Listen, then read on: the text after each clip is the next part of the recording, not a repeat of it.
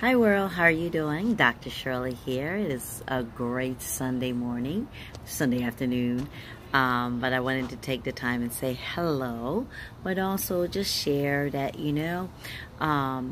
as we are growing, we're learning about ourselves, about the Word of God, but also what is it that God wants us to do for Him to imitate Him into this world. We're also going to find faults within ourselves.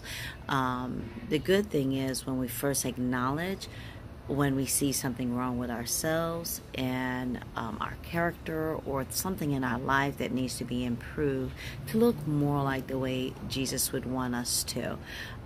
When you find those things, acknowledge it and figure out how are you going to improve. Don't be ashamed of it. Understand we are all a work in process. We're all a work in progress. As a result, that we're going to have some issues. No one is perfect. No one is going to be perfect overnight. We're continuously going to be worked on.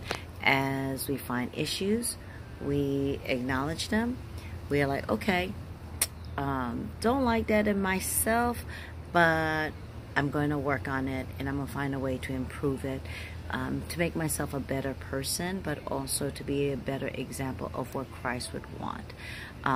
As a result of that, I think we will be able to find a lot of peace and a happiness.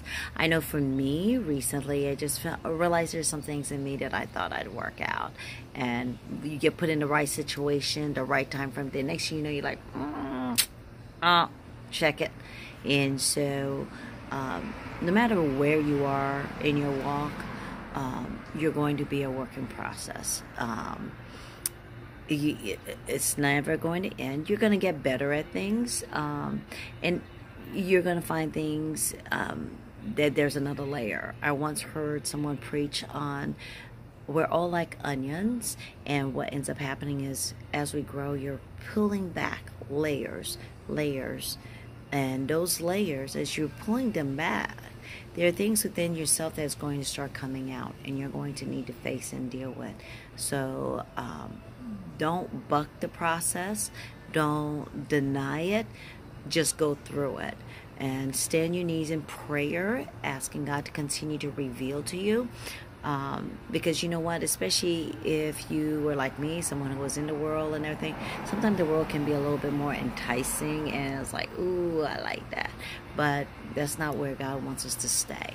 So with that being said, continue to grow, continue to be blessed. Don't ever feel ashamed of who you are and the growth that you still have to go through. But stay in prayer.